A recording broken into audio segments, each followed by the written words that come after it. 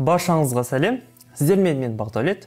Бүгінгі видео сабақта нағыз ұлттық бірыңғай тестте келген нұсқаны толық түсіндірме жолмен талқылайтын боламыз. Яғни тест барысында осы нұсқаларды қалай дұрыс табуға болады, логикаға сүйене отырып, жиі жіберетін қателіктерден қалай құтылуға болады, осыны қарастыратын боламыз. Және түлектер, ескерте кетейін, естеріңізге сала кетейін, менің дайындық курсыма жазылу әлі күнге дейін жүруде. Курстың басталуы 8 ақпан, бөліп төлеуге болады, назар аударыңыздар. Алғашқы үш апта үшін 6000 теңге, ал келесі үш апта үшін тағы 6000 теңге, яғни екіге бөліп, толық курсты аяқтасаңыздар болады. Мінекей курсқа қатысушылар сіздерге алғысым шексіз, маған сенім артқандарыңыз үшін. Курс барысында міндетті түрде ағылшын тілінен 40 балдан жоғары бірге жинайтынымызға мен міндетті түрде сенемін. Сонымен, бірінші сұрақ. Synonym to the word similar. Similar бұл ұқсас деген мағынаны білдіреді. Ұқсас деген мағынаны беруші сөз бұл alike сөзі. Мінекей мына суретте көріп тұрсаңыздар, мына лапшамен мына кісінің шашы ұқсайды. Осы секілді similar to қандай да бір нәрсеге ұқсау деген мағына береді. Екінші, sentence with phrasal verb. Phrasal verb бұл фразалық етістік. Яғни, не етістіктің қасында бір демеулік болуы тиіс. Don't дегенде демеулік жоқ. Have дегенде демеулік жоқ. Keep бізде етістік, of демеулік. Демек, дұрыс нұсқасы с. Let's go дегенде жалғыз бір ғана етістік. Come деген кезде жалғыз бір ғана етістік. Енді, мұндағы keep off the grass дегеніміз бұл газонды баспаңыз деген мағынаны білдіреді. Үшінші сұрақ. The correct sentence with gerund. Gerunди дұрыс қолданылған сөйлеме. He is going to. Бұл жерде ing жалғанған gerunди емес. Неліктен? Себебі бұл present continuous. I am doing. Тағы да present continuous. Бұл жерде үшінші сөйлемде мүлдем жоқ. Төртінші сөйлем we are watching. Тағы да present continuous. Present continuous деген қалай анықтадық? Оның алдында to be етістігін бар екен. Мына жерде is, мына жерде am, мына жерде are. Ал I enjoy traveling. Мынау етістік. Етістіктен кейін бізде gerunди келуі тиіс. Дұрыс нұсқасы е. Gerunди дегеніміз етістікке ing жалғанған формасы. Төртінші сұрақ. The right variant of time. Уақыттың дұрыс нұсқасы. It's a 8:45. Quarter бұл қандай да нәрсенің, бір нәрсенің 4/1 бөлігі. Уақыт шамасында бұл 15 деген мағына береді. Уақытта 15 минут дегенді. Енді сөйлем қалай құралып тұр? To деп тұр. To дегеніміз дейін, яғни 9-ға дейін әлі 15 минут бар деген сөз. Демек, 8-ден 45 кетті деген сөз. The bold word in the sentence. Сөйлемдегі жирные spending дегеніміз. I remember spending. Remember, етістік. Spending. ing жалғанған ол не? Дұрыс. Gerunди. Бұл нұсқасы дұрыс нұсқа болып табылады. Алтыншы сұрақ. An is used before the word. Артикль, an артиклі қай сөздің алдында қолданылады? Orange сөзінде, себебі оның алды ең бірінші әріп дауысты дыбыс. Дауысты дыбыстың алдында an артиклі қолданылады. Жетінші сұрақ. The sentence in reported speech. Reported speech, яғни төлеу сөзде сөйлемді табыңыз. Төлеу сөзде ол не? Someone said деп басталады. Қай жерде? He said және Kate said деп тұр. He said that he was tired. Бұл нұсқасы дұрыс. Сегізінші сұрақ. The conditional sentence. Conditional шарт сөйлем. Шарт сөйлемде не болады? If деген сөйлем. Сөз болу қажет. Қай жерде if бар? Мына жерде if бар. If дегеніміз егер деген мағынаны білдіреді. Қалған сөйлемде қарап тұрсақ if деген сөз жоқ. Сондықтан А нұсқасы дұрыс болып табылады. Тоғызыншы сұрақ. The correct form of the verb in the construction. Мына құрылымдағы етістіктің дұрыс формасы қалай деді? Енді мұнда назар аударуыңыз қажет артикльге. A артиклі бұл жекеше түрдегі зат есімдердің алдында қолданылады. Демек, мына жерде жекеше түрді беретін to be етістігі ол is. There is a big tree in the garden. Big tree дегенге big tree сөзінің есімдігі ол it. Демек, it is бұл дейсіз. Сондықтан д нұсқасы дұрыс. 10-шы сұрақ. Complete the sentence with suitable word. Дұрыс сөз, е? Мына жерге сөз келеді. Қайсы дұрыс сипаттайды. The first Europeans in the New World called themselves, алғашқы европалықтар дейді. New World дегеніміз жаңа әлем. Жаңа әлем бұл Солтүстік Америка, е? Қайсы? Маориліктер ме дейді? Жоқ, маориліктер, егер географияны жақсы білуіңіз болса, ол жаңа зеландиялықтар, е? Аборигендер, aborigines, Австралия, Indians, бұл Indians дегеніміз сол үндістер жергілікті тұрғыны Солтүстік Американың. Енді Pilgrims дегеніміз бұл Солтүстік Америкаға алғаш рет қоныс аударған Англияның халықтары, мінекей, Pilgrims. The first Europeans in the New World called themselves Pilgrims. Д нұсқасы дұрыс.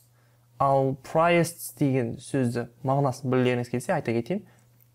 Priest деген бұл дін басшысы. Мысалы, ислам дінінде дін басшыларын, білімді дін басшыларды мүфти дейді, ал христиандықтарды, ағылшындарды Priest деп атайды. Діндар деген мағынаны береді. 11-ші сұрақ. Read the text and complete the sentence. Тексті оқып, сөйлемді аяқтаңыз дейді. Бірден сұрақты оқиық. We can make a conclusion that. Conclusion дегеніміз бұл қорытынды жасай аламыз дейді. A non-fiction book provides an opinion about facts and reality. Fiction books, fiction және non-fiction деген екі түрі бар. Fiction book дегеніміз нейді? All biographies and books written about history are non-fiction. Биографиялар және тарих туралы жазылған кітаптар бұлар non-fiction books деп аталады. Newspaper articles about weather, sports and birthdays are a few examples of non-fiction.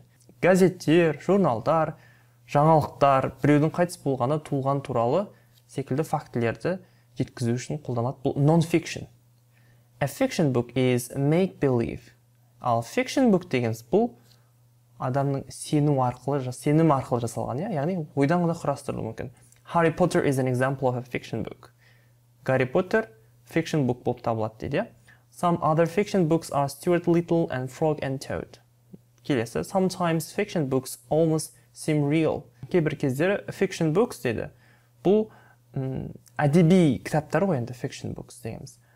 Шын секілді көрінеді. This is because not everything in a fiction book is make-believe.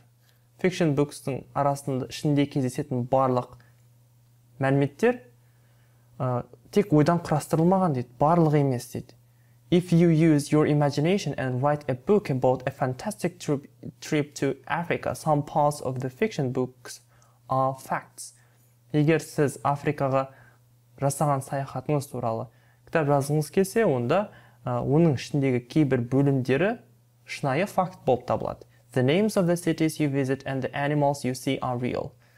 Сіз барған қалалар мен жануарлардың аттары шын, е? However, the trip is make-believe because you create it with your imagination. Алайда, сіздің жасаған жорығыңыз, былайша айтқанда, ол ойдан жасалған себебі, ол сіздің қиялыңыздан туындаған дүние дейді. Енді Harry Potter is an example of a non-fiction book. Non-fiction book ба? Нәжер жазған, е? Harry Potter is an example of a fiction book. Сондықтан нұсқа қате. Fiction books are weather and sports articles. Солай ма? Newspaper articles, weather, non-fiction book дейді. Демек, в нұсқасы да қате деген сөз. Нұсқасы fiction books provide opinions about reality. Мына жерде бар екен. A non-fiction book provides an opinion. Ой туралы, факт туралы болса, онда нұсқасы қате. Нұсқасы fiction books are often true stories. True ма? Жоқ, дұрыс нұсқасы бізде д нұсқасы. Неге? Fiction books are almost always made up stories. Made up ойдан шығарылған оқиғалар, хикаялар деген мағына береді. Сондай-ақ мына жерде non-forming suffix, зат есімді құрушы бізде жұрнақтар. Able, ness, less, all, l. Енді бұл жерде қайсы дұрыс? Әлбетте в нұсқасы дұрыс. Неге? Қараймыз. Happy сөзі бұл adjective, сын есім. Ал happy сөзіне ness жұрнағын жалғайтын болсақ, суффикс. Онда бақыт деген мағынаны береді. Бақытты бақыт. Kind дегенімізде бұл жанашыр деген мағынаны береді. Ал kindness жанашырлық деген мағынаға ауысып кетеді. Яғни сын есімнен зат есімге ауысып кетеді деген сөз. 13-ші сұрақ. Plural noun in possessive case.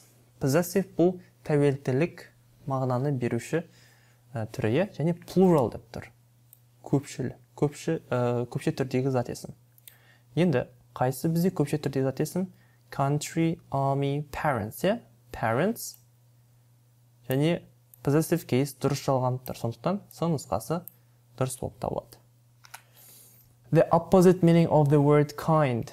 Kind дегеніміз жанашыр деген сөз. Ал оның антонимі бұл cruel, жауыз деген мағынаны береді. Енді осы райтта мен бір өзімнің өмірлік бір қызық оқиғамен бөлісе кетейінші. Cruel деген сөзді естіген кезде мен мына кино есіме түсіп кетті. Cruel Police War of Flowers деген қазақ тілінде зұлым қыз деп аударылатын. Мен 11-ші класста ұлттық бірыңғай тестіне дайындалып жатырған кезде осы киноны НТК телеарнасынан берген болатын.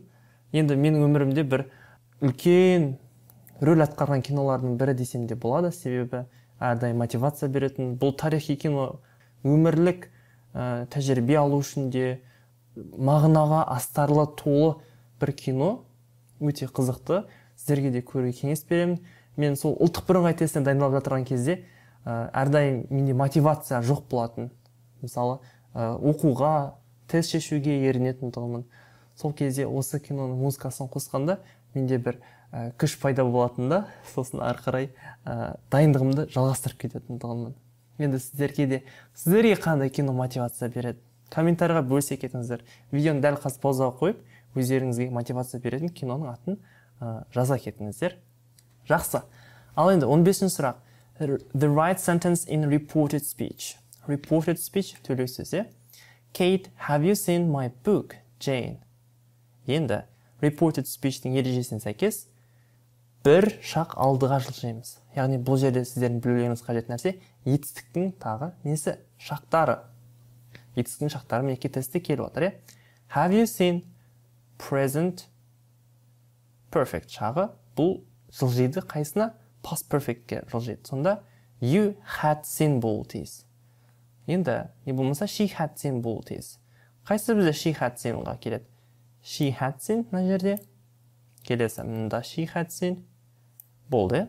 Енді reported speech-те сұраулы сөйлем болса, онда келесі бізге ол өтеді if she asked деп келеді. Сонда Kate asked Jane if. Сонда А нұсқасы дұрыс болып шыға келеді. Kate asked Jane if she had seen her book. Бұл жерде if жоғы. Жақсы. 16-шы сұрақ. The correct second conditional sentence. Шартты сөйлем. Екінші шартты сөйлем. What would you do if you in a lift and it been floors? Қараңыздар. Екінші шартты сөйлем. Second conditionalда жасау жолы бойынша past simple бірінші сөйлем. Екінші сөйлем present conditional болды дейіз. Present conditional дегеніміз, қараңыз. If I won $1 million, past simple. Онда екінші сөйлем I would, және етістіктің бірінші формасы. Сонда I would buy a new car. Мына жерде сондай. If I were you, I would quit smoking. Естеріңізге сала кетейін. Бірінші формасы етістіктің ең бастапқы формасы. Сонда мына жерде қайсы болады? What would you do? Демек, would келіп тұр. Сонда бірінші форма келу керек past simple. Қайсы бізде past simple? will, future, мына жерде stop present, stopped past simple, will, future. Сонда дұрыс нұсқасы с болады. Және осы материалдарды оқушылар өздеріңізге жүктеп алуларыңызға болады. Ол үшін осы видеоның жазбасына сілтемеге өтіңіз. Содан өзіңізге скачать етіп, ары қарай PDF форматында өзіңізге ыңғайлы болса, солай көрсеңіздер де болады. 17-ші сұрақ. The symbol of the USA. Америка құрама штаттарының символы. Мұнда daffodil дегеніміз сары гүл. Біріккен корольдіктегі Уэльстің несі? Елтаңбасы. A lion бұл арыстан, a bald eagle. Мінекей, bald eagle бұл міне әлбетте Америка құрама штаттарының елтаңбасы. A bear, аю. Сәйкесінше Ресей, an apple компаниясы, iPhone.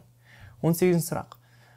The correct articles in the sentence. Сөйлемдегі дұрыс артикльдер. It is said that. Қаланың алдында не істейді? Артикль келмейді.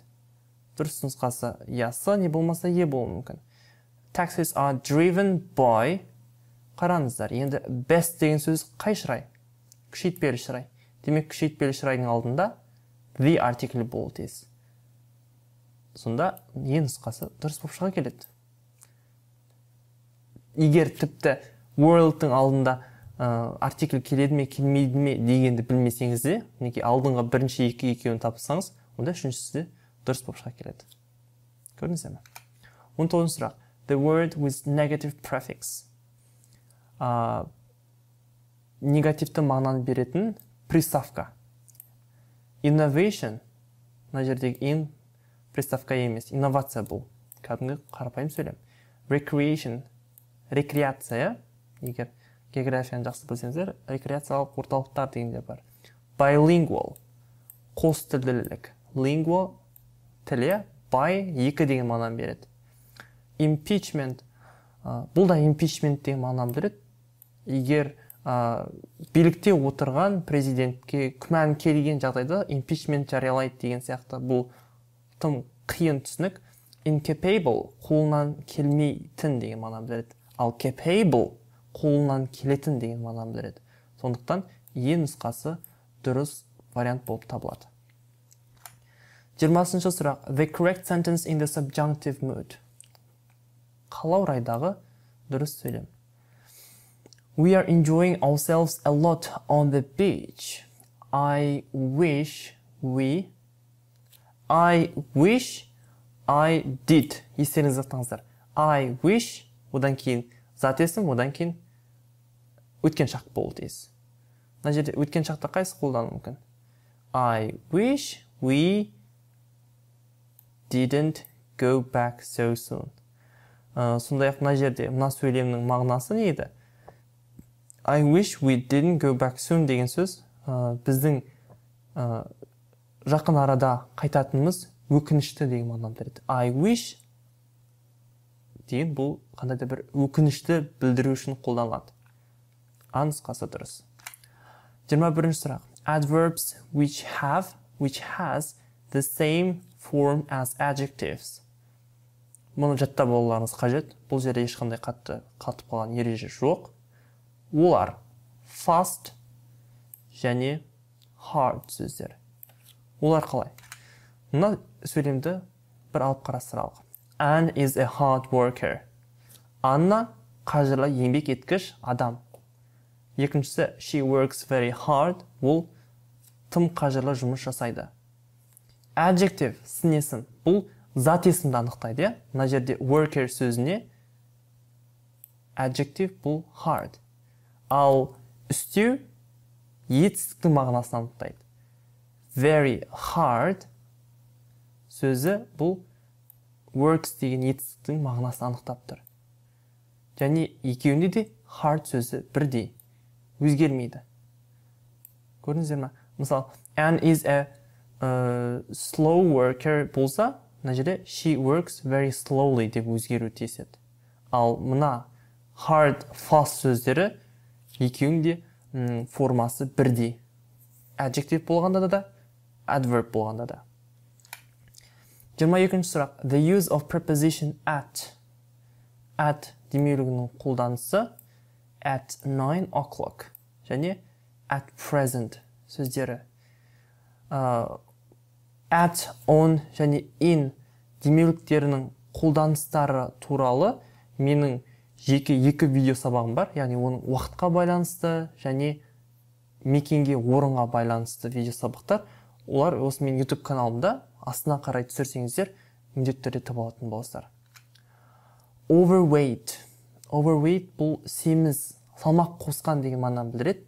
Неліктен бұл сөзі мен осындай картинкамен келтіріп отырмын? Себебі келесі сөйлем осы overweight сөзіне тікелей байланысты. Сөйлем. The sentences with similar meanings, hundreds of children have become overweight. Жүздеген жас балалар семіз болуда. Семіз болды. Қараңыз, have become. Бұл қай шақ? Present perfect жағы. Демек, бізге нәтиже маңызды болуы тиіс. Енді, мына жерде present perfect шағы болып табылмайтын сөйлемдер сызып тастайық. Қайсы? Hundreds of children can болмайды, және will be болмайды, және got болмайды. Жақсы. Have lost бұл жоғалту, яғни салмақ жоғалту. Ал сөйлем дейді, салмақ семіру дейді. Демек, А нұсқасы қарама қайшы мағынаны береді. С нұсқасы hundreds of children have burned weight. Burn weight бұл әлбетте салмақ тастау деген мағынаны береді. Және put on weight салмақ қосу. Демек, F нұсқасы дұрыс деген сөз. Put on weight салмақ қосу. Hundreds of children have become weightless. Қараңыз, less деген болымсыз мағынаны береді. Демек, олар не деген сөз? Семіз емес болды деген сөз. G нұсқасы қате болып табылады да. H нұсқасы hundreds of children have gained weight. Gain weight салмақ жинау. Сонда F, H нұсқалары дұрыс болып табылады. Көрдіңіздер ме? Осы секілді сұрақтарды, қиын сұрақтарды шешкен кезде ерінбеңіздер, толық оқып шығыңыздар, бір-бірімен салыстырыңыздар. Осындай дұрыс емес нұсқалар болып табылатын нұсқаларды сызып тастауға тырысыңыздар. Сол кезде барынша дұрыс нұсқаны табуға деген мүмкіншіліктеріңіз жоғары болады. Сондай-ақ дәл осы секілді грамматикалық тақырыптарды терең, толық үйренгілеріңіз келсе, онда сіздерді курсыма шақырамын. There is no time like the present. Дәл осы шақтағыдай уақыт жоқ. Ең соңына қалған кезде, тақылған кезде, Бағдәулет ағай курсқа жазылайын деп жүрмеңіздер. Дәл қазір жазылып үлгеріңіздер. Барлығымыз ұлттық бірыңғай тестіге жақындаған кезде дайындаламай емес, қазірден бастап дайындалып, тестке дейін 40 балдан жоғары бал жинайтындай дайын болып барғанымыз өзімізге жақсы емес пе? Жақсы. 24-ші сұрақ. The suitable variants. Students have. Енді мұнда сөйлемде have money long before their scholarship and had to be careful with what they buy. Мына жердегі мағына қандай мағына? Ақшаны жарату, не болмаса ақшаны жоғалту деген мағынаны білдіреді. Run out of, ақша таусылу. Және spent all their money, ақшалардың барлығын жарату. Және use all their money, ақшаларын жұмсап қою деген сөз. В, Д, Е нұсқалары дұрыс нұсқа болып табылады. Енді бұл жерде сіздерден талап ететін нәрсе барынша сөз қорларыңыздың мол болуы. 25-ші сұрақ. The correct forms of to be going to. Өте оп-оңай. To be бұл am is are. I am doing to do, is going to do, және are going to do. V, E және F нұсқалары дұрыс болып табылады. 26-ші сұрақ. The correct answers to the question. What will you do if the weather changes? Сұрақ қай шақта? Will. Future simple. Демек, жауапта не болу тиіс? Future simple да болу тиіс. Future simple бар мұнда. present simple, would емес. Екінші future simple, past simple, бұл емес, did емес. Will not, won't тұсында дұрыс нұсқасы A, D және H нұсқалары.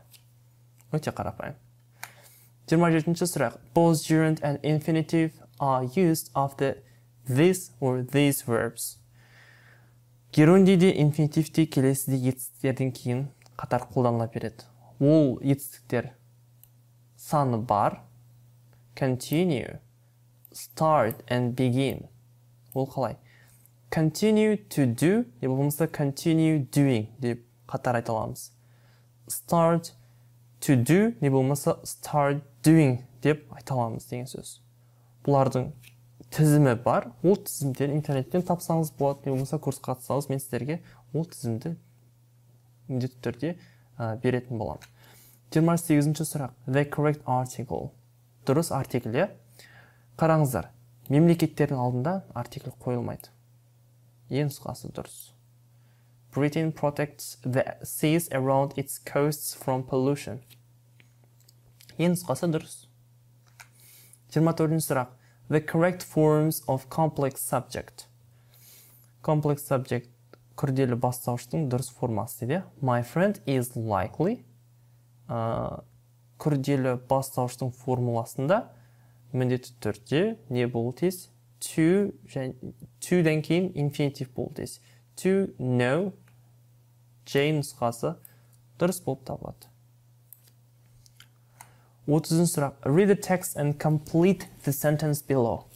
Ал енді соңына дейін оқып бірге талдайық, себебі мынау өте қызық сұрақ және қиынырақ сұрақ. Себебі бұны текстің мағынасын түсінуге тура келеді. A tourist traveling in Norway discovered that he had spent nearly all his money and there was just enough to buy his ticket back to England. Турист Норвегияға саяхаты барысында өзінің жолға алып шыққан ақшаларының барлығын дерлігін жұмсап қойған көреді, бар қалған ақшасына тек осы Англияға баруға билетке ғана жететінін түсінеді. He decided that it was only a 2-day journey and he could easily do without food. Және одан кейін ол бұл 2 күнді алатын саяхат болғандықтан тамақсыз өмір сүре алатын білді дейді. So he bought a ticket and went on board the ship. Ол билет сатып алды да қайыққа отырды дейді. He managed to keep out of eating for 2 days. Ол тамақ жемей 2 күн жүрді деген сөз. At dinner time, however, he was so hungry that he decided to eat even if they threw him overboard afterwards. Кешкі уақытта алайда дейді. Ол аш болған соншалықты оған лақтырған барлық тамақтың барлығын жей бастады дейді. At dinner table he ate everything put in front of him and then asked the waiter for the bill.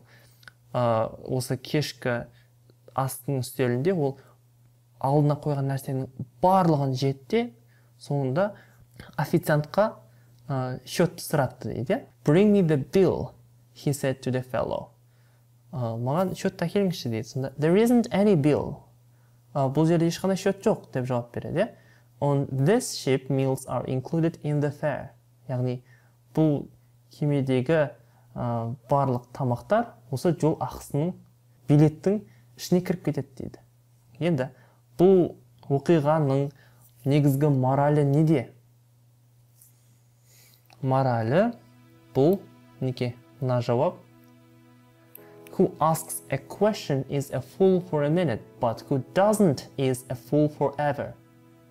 Кімде кім сұрақ қойса, ол бар болғаны 1 минутқа ғана ақмақ болады. Ал егер мүлдем сұрамаса, онда өмір бақи ақмақ болады деген сөз. Көрдіңіздер ме? Мына оқиғаға тура сәйкес келіп тұр.